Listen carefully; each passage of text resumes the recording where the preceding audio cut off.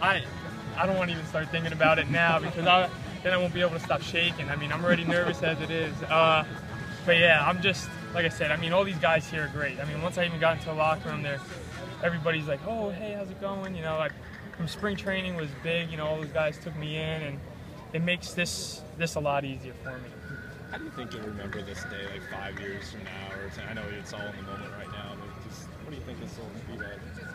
I hope it ends up being a good outcome. But no, I mean, the dream come true. I couldn't write it up better than this. So I'm just happy. I'm here. I'm happy for this opportunity. Thanks. Thank you, CJ.